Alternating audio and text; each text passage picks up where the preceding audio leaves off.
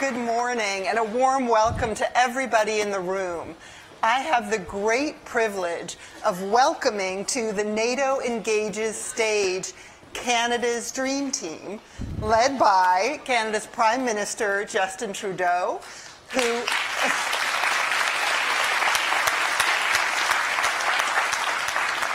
who is joined by Foreign Minister Freeland and Defense Minister Sajjan.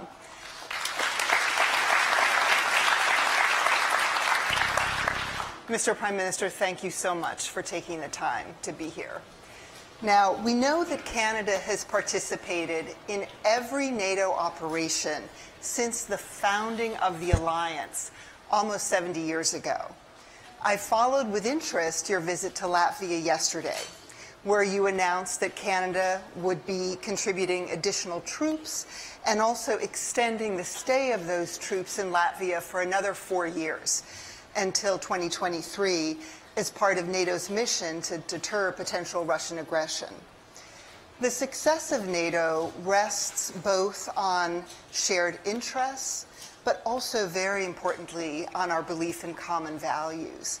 And I'd love to ask you to start by sharing with all of us your view of why NATO is vital to Canada's security and why you see the alliance as relevant to our 21st century challenges. Yeah. Oh, thank you, Karen, and thank you for giving us this opportunity to engage this morning. I think we have to remember a little bit why and how NATO came into being.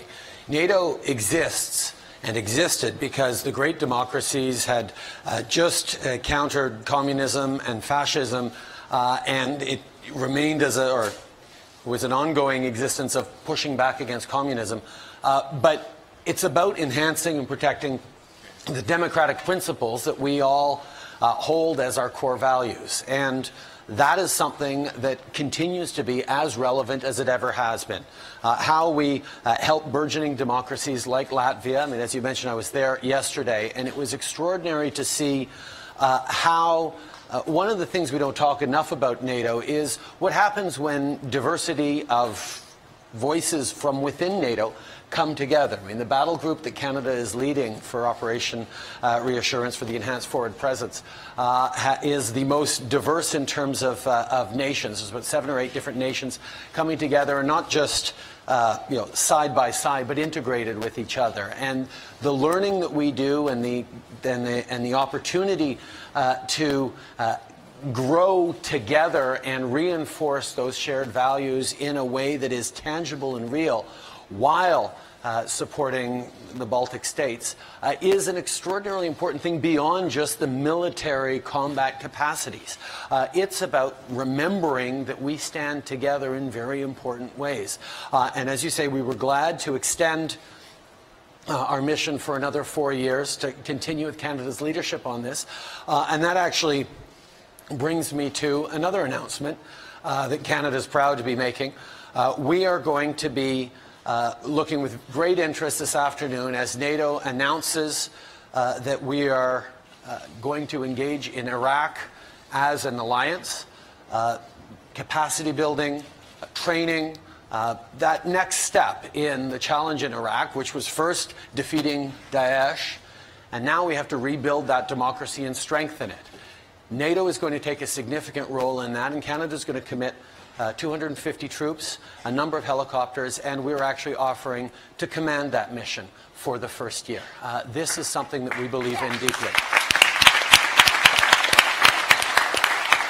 And your question, Karen, was about, how does this matter for Canada's security? Well, Canada knows that a peaceful world, a more resilient world, a more democratic world is good for Canada, and it's good for all of us. And that's why we believe so deeply in NATO. That's why we stand so strongly with the Transatlantic Alliance, and we'll continue to step up everywhere we can. As you said, we've been in every mission, not because of any other reason than we believe deeply in the values that we're putting forward. And we know that NATO is as necessary now as it was in the height of the Cold War. It's as necessary now to promote the peace, security, and strength of our true democracies and those democratic principles, which are under threat everywhere around the world, it seems. This is a moment for us to stand together and understand that the perspective that we fight for and stand for is essential today and tomorrow. Well, thank you so much for making news here in this tent with the announcement about Iraq. That's really terrific news, and for that inspiring endorsement of the alliance. And Minister Freeland, I noticed that last month you received Foreign Policy's Diplomat of the Year award, so congratulations. And I read... That would be a surprise to my husband and children, but... No, it's wonderful. And I read with interest the speech you gave there. And you focused on a key challenge that we're facing, which the Prime Minister also just referenced. And I want to quote you. You talked about the weakening of the rules-based international order and the threat that resurgent authoritarianism poses to liberal democracy itself. And after the speech, you were talking with reporters, and you said, I believe very strongly that it's important for those of us who believe in liberal democracy to strike back. As you know, there are concerns about rising illiberalism in NATO countries. And just to follow up on the Prime Minister's remarks, NATO is an alliance that's based on shared values. So if Canada is committed to the rules-based order, how does NATO fit into that frame? Well, Canada is, there's nothing conditional about it, Karen. Canada is 100% committed to the international rules-based order, and not just because it sounds good in a room like this, but because we need that international rules-based order to survive and thrive in a really big world.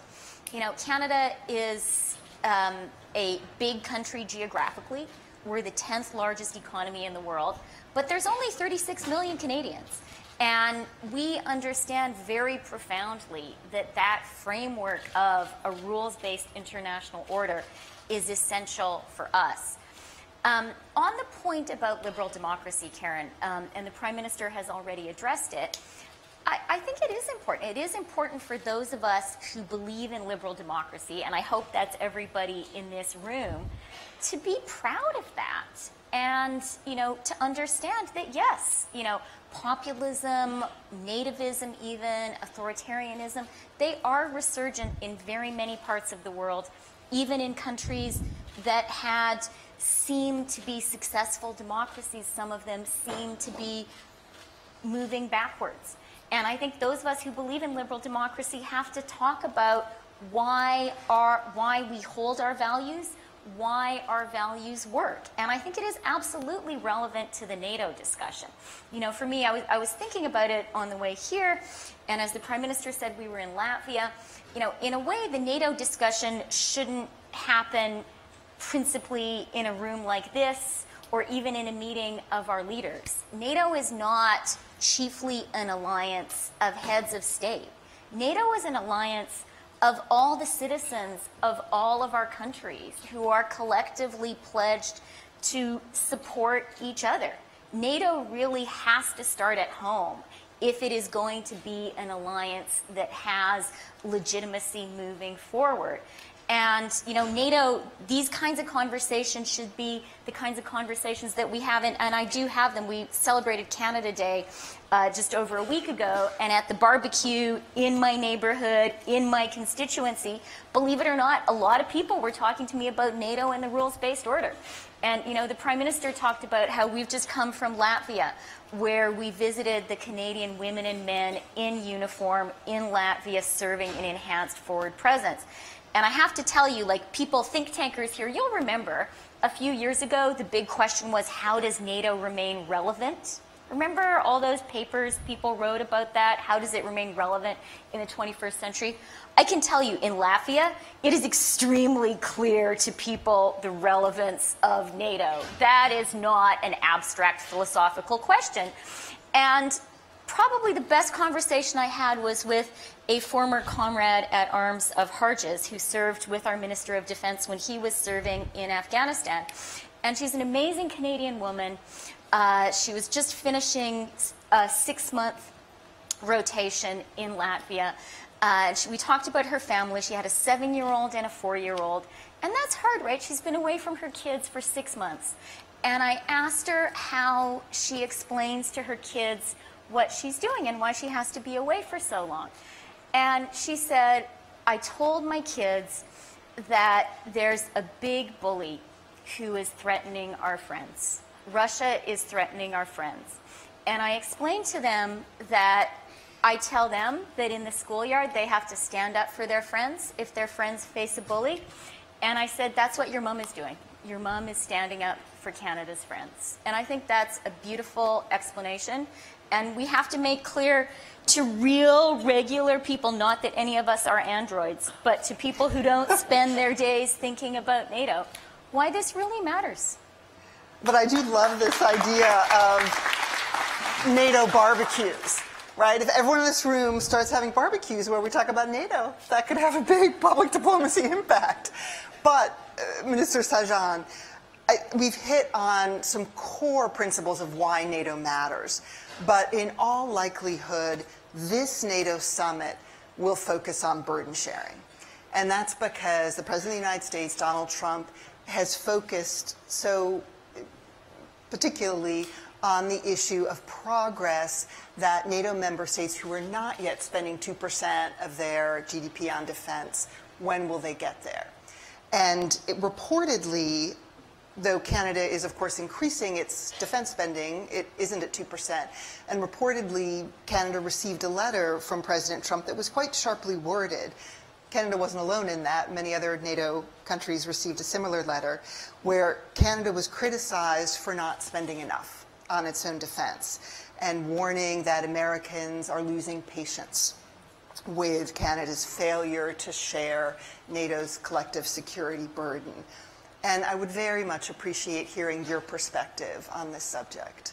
No, thank you, Karen. And first of all, I just want to give a shout out to all our NATO troops who are doing tremendous work on our behalf of our countries around the world. And we were just able to meet not only our Canadian Armed Forces members, but many of the many nations who are taking part of the battle group in Latvia, and how well they're working together. And it sends a tremendous message of interoperability and unity and of deterrence.